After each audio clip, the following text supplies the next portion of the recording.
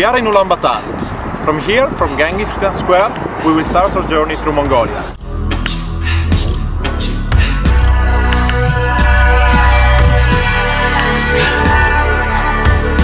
The capital city of Mongolia is a mixture between Russian and Chinese style. The city is the starting point for any travelers, and as usual, we try to see as much as we can in the little time we have.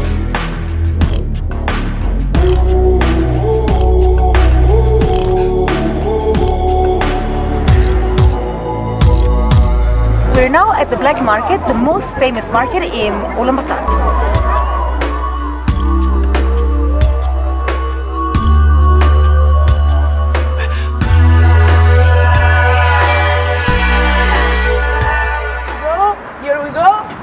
One car, two cars, beautiful mechanic, Russian jewelry, and ready to go. Finally, we have our cars, and we start driving towards south, towards the Gobi Desert.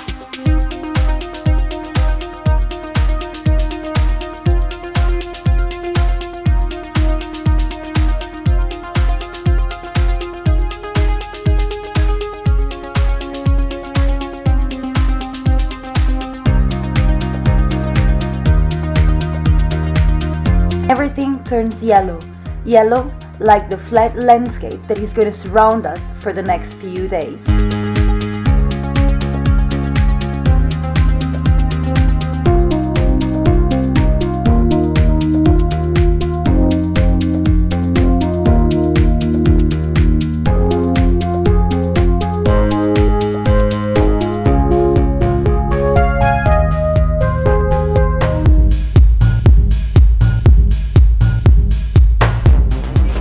Bravissimo! Dai un po' di gas, dai, accelera un po', accelera un po'. Accelera un po'. Second day. We're going to Gobi Desert. Once we enter the Gobi area, we head towards the Yolinam Canyon.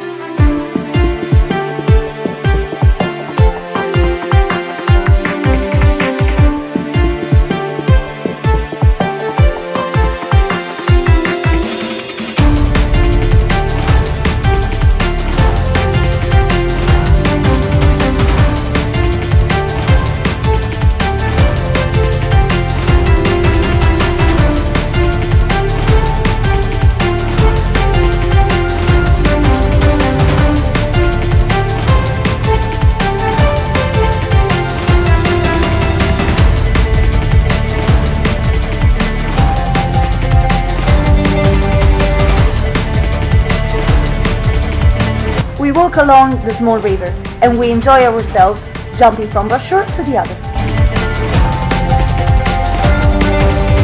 In the middle of the Gobi, we just found like a massive ice cube. Mission accomplished, we go back to the cars. Vai, vai, vai, vai, vai, lui sta andando, tu non fermarti.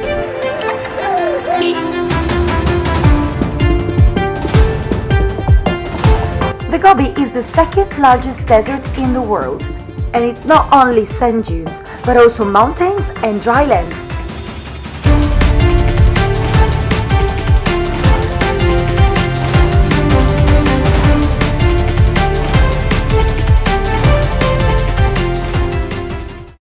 Today is the main day on the Gobi Desert. We go to see the sand dunes.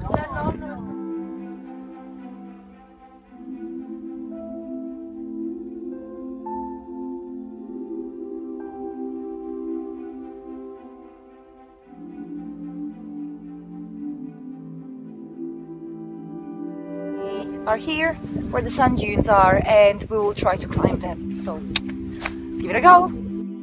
Sand dunes run for over 100 kilometers and their top can reach up to 300 meters. We choose the right way to climb the mountain.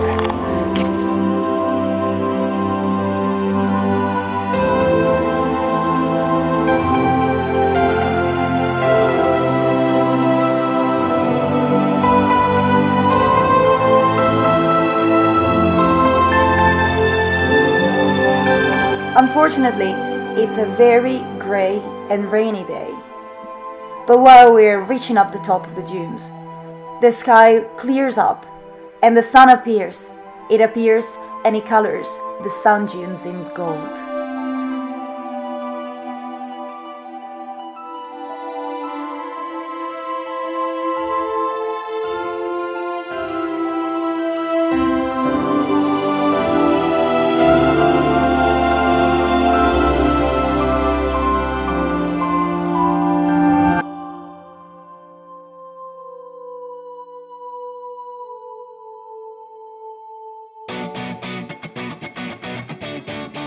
Today we changed directions and we head northwest.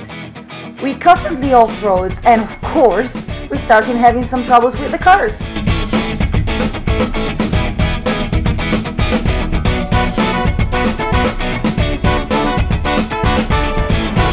We are driving in the middle of nowhere, with no direction and no road.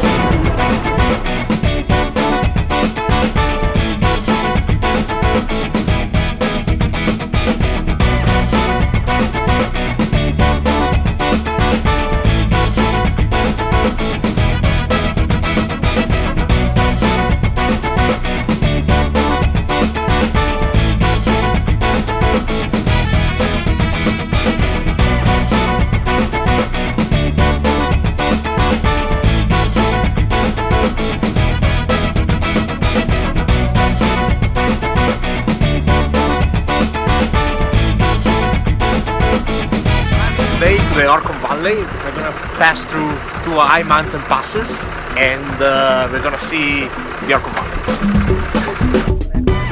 Pass by, right? No, no, we only...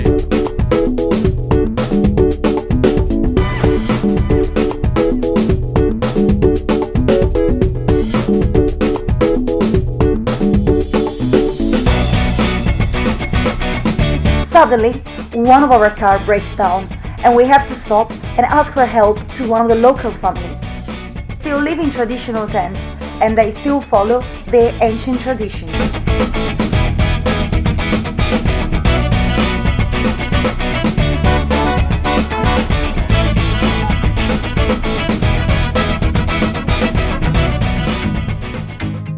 This gives us the opportunity to experience the famous Mongolian hospitality and visit a traditional tent. The yurt has been the center of Mongolian families for more than 3,000 years. Mozzarella questa. Someone like around 10,000 euros. Oh, really? Wow. Yes, trust me.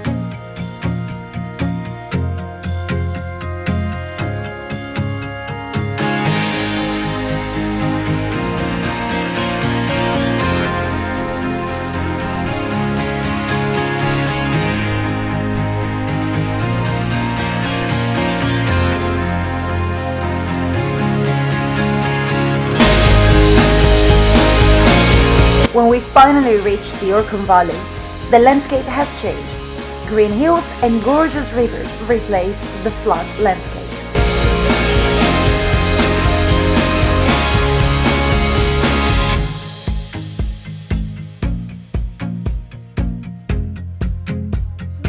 This is a girl, only real Mongolian typical house.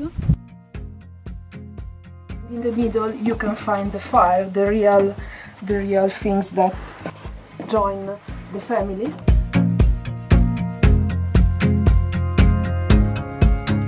Today is an important day. We are in the middle of our journey and we are going to see what is left of the old Mongol capital of Karakorum.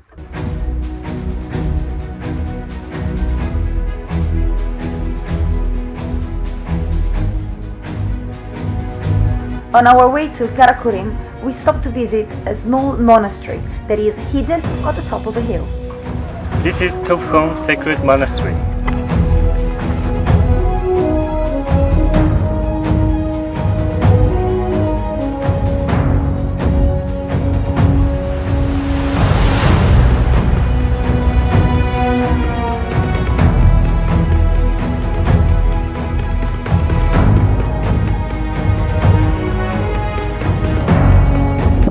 is what is left from the ancient Mongol Empire, Karakurim, and it was destroyed in 1500, and then they used basically all the ruins to build the temple that is at my left hand side.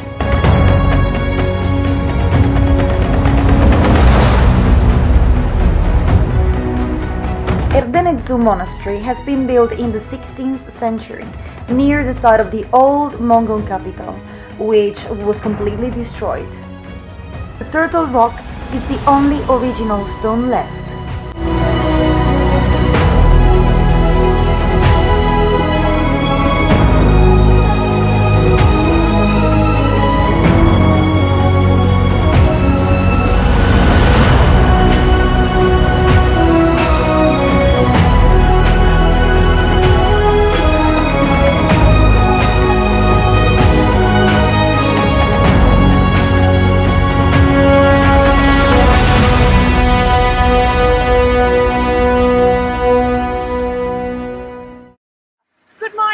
Today we're going to keep going on the north, and we will pass by the White Lake.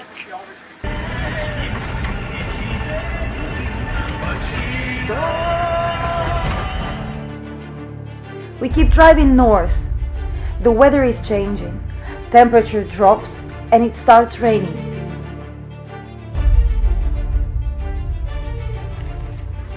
The colors of the volcanic crater are definitely matching this miserable day. Freddo. Bellissimo, ed è una buona scusa per mangiare.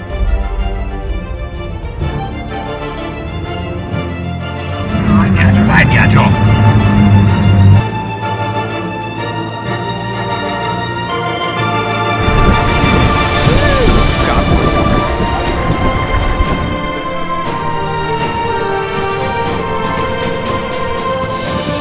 We're at the White Lake now. We have a technical problem. The fan of the engine is broken due to our river crossing.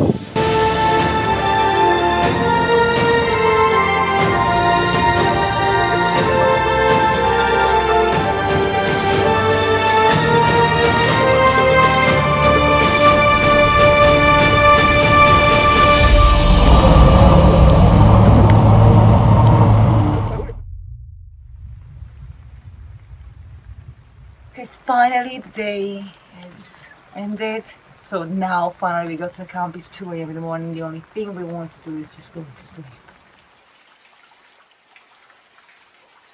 And here we go. We spent the night crossing rivers, going through snowstorms, and now we are here direction to Lake Kosvogol.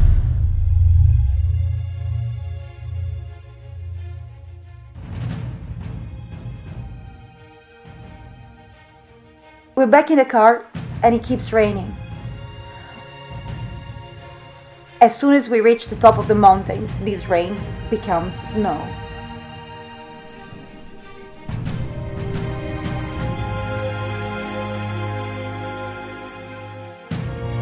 With our winter equipment, we spend more than 4 hours stuck on a mountain pass.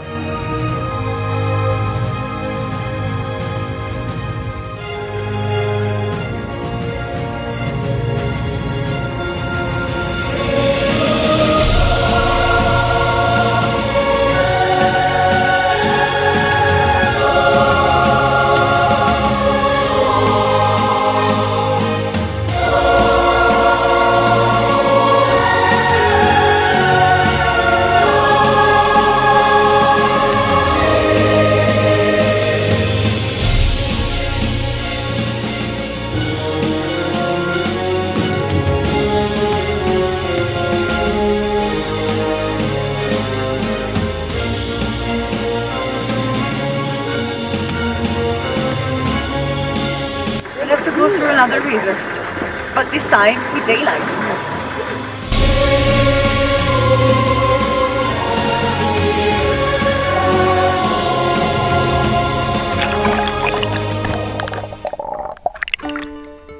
After almost 12 hours of non-stop driving, we finally reached the Kosvogol Lake.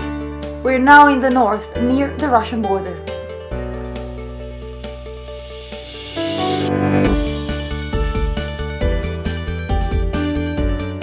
After the past few days, we actually feel like we're in heaven.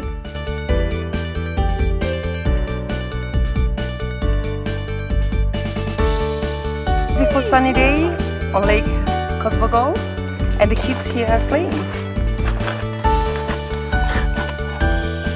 The lake contains 2% of the total still water in the world and is one of the favorite holiday places for the locals. We finally have some time for ourselves. Some of us take a boat, some prefer horse riding, and someone decides to swim in the freezing water.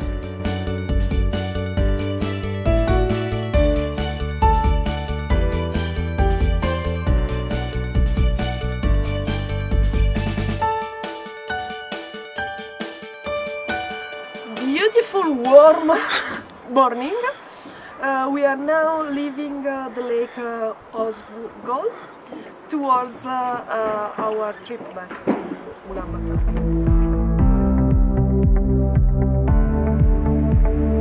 Hit the road again, and this time we go towards east. Along the way, we briefly stop at Erdenet. That is an industrial city built by the Russians in the 80s.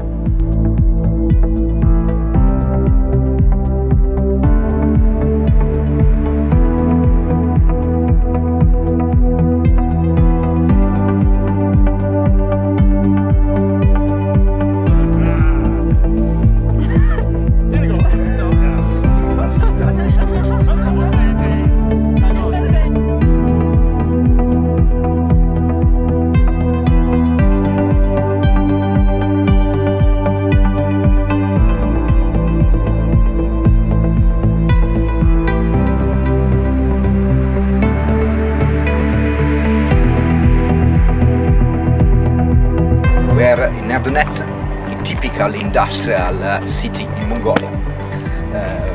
You can see a typical Russian industry, similar to an Holocaust nuclear.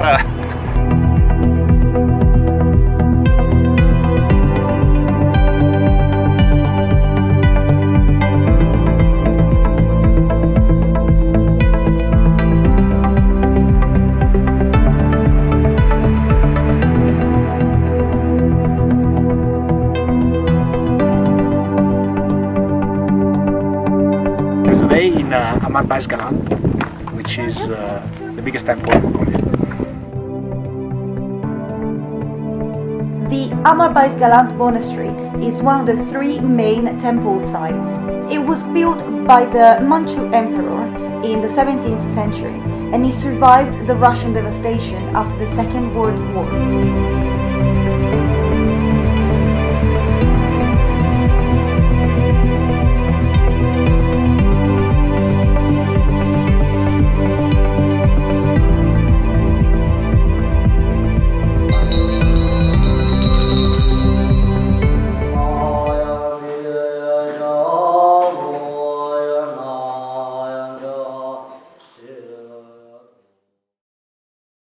Morning! Today is our last day in Mongolia, and now we are going back to Ulaanbaatar.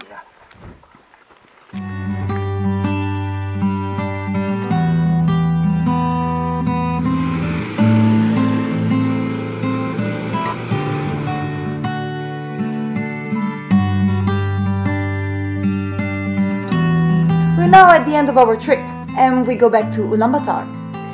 We enter the city from north this time, and while we're crossing the city, we are amazed by the number of buildings and houses under construction. It feels like a traditionally nomadic population is now keen to settle down.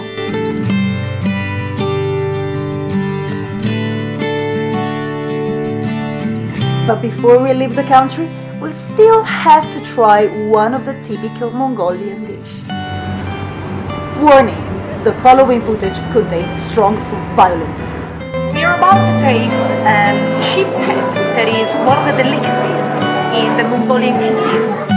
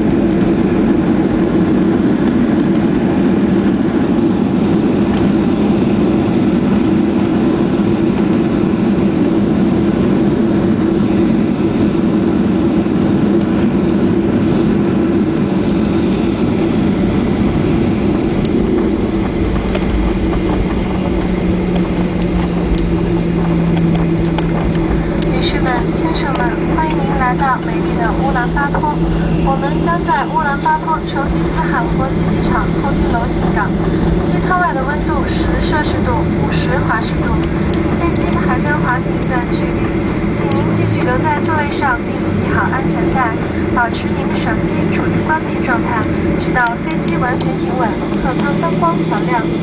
全体机组成员再次感谢您选乘星空联盟成员中国国际航空公司与深圳航空公司代码共享的航班。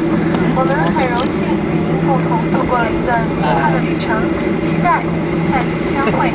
祝您在乌兰巴托愉快，度过美好的一天。再见。Welcome to Ulaanbaatar, ladies and gentlemen. We have just landed at Chingiz Khan International Airport. The temperature is 10 degrees Celsius or 15 degrees Fahrenheit. You are required to remain seated with your seatbelt fastened until the seatbelt sign is switched off.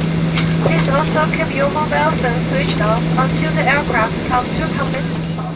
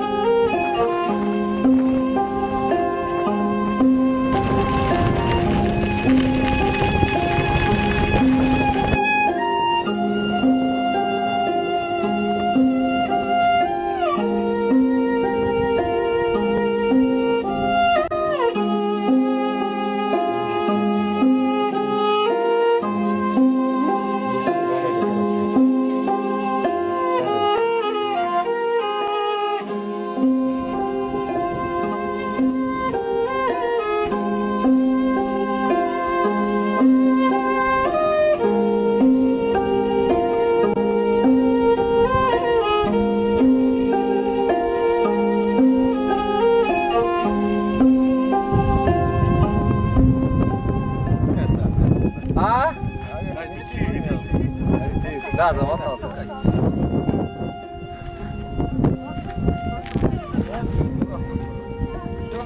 아, 대.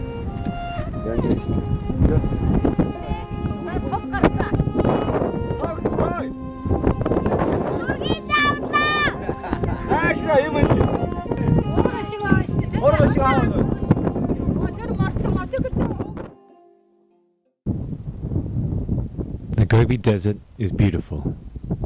It's amazing being out here alone.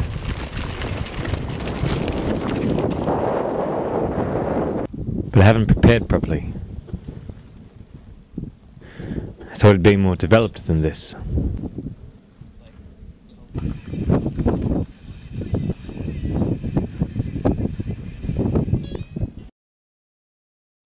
I've run out of food and water. I'm not sure if I'm going the right direction. There are no roads and no signs, so I'm just trying to make sure I head northwest.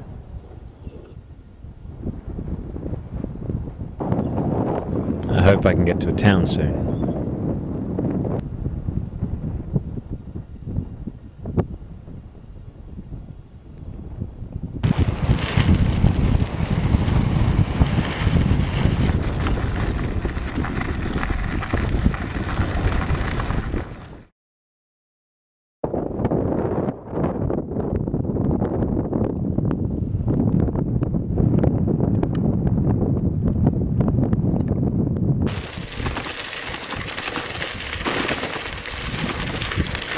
Made it to a town. I'm not gonna die.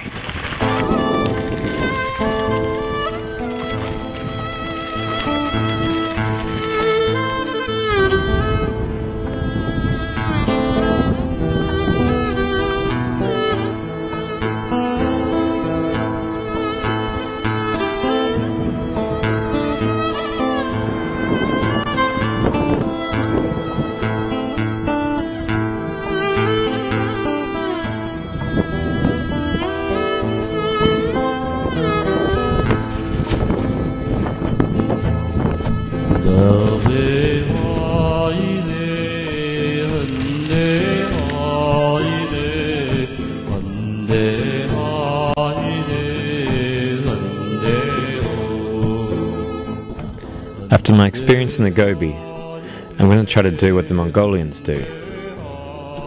Pay homage to the travel gods.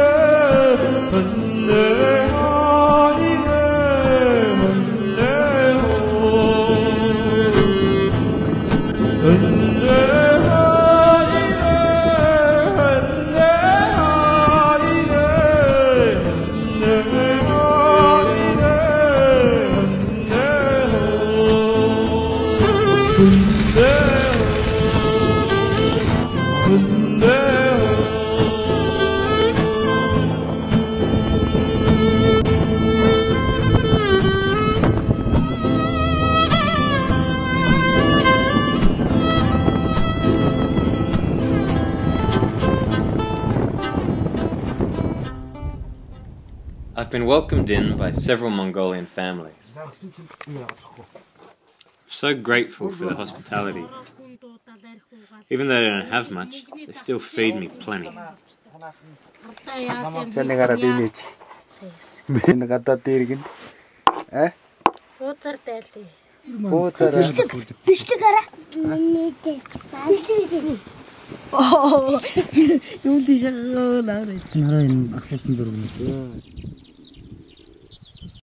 Back there, probably about 5-10 k's, I was sure I was lost. It's really easy, I think, to get lost in Mongolia. There are no proper roads, just like a whole bunch of tyre tracks. There's no signs, and the tyre tracks go in all kinds of directions, so it's really, really hard to know at any one point where you are and if you're on the right road.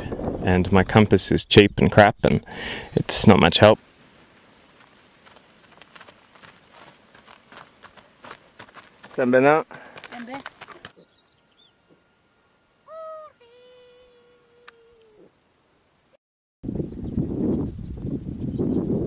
I'm lost. I lost one cycling glove, lost my sunglasses. One of the guys decided to help, and he was on a horse and I was on a bike, and he took us through lots of places where you can't cycle. I was pushing the bike through really long grass and up really steep hills. I haven't had a wash in 3 days. I'm covered in sunburn. I've got food. I've got, I think, enough water. So, yeah, it's not the worst, but it's pretty tough.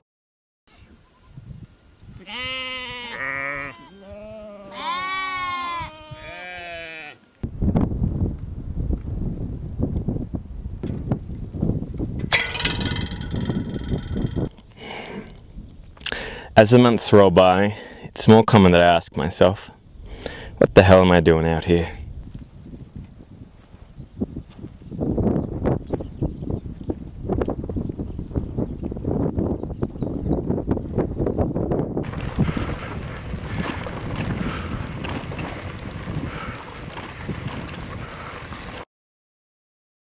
I have a major problem. My right knee, which has been painful while cycling for about the past 3 months, is now very painful, and I don't know what to do. It's painful even just to walk on it. So I'm going to have a think about what I'm going to do and see if it stops hurting so much.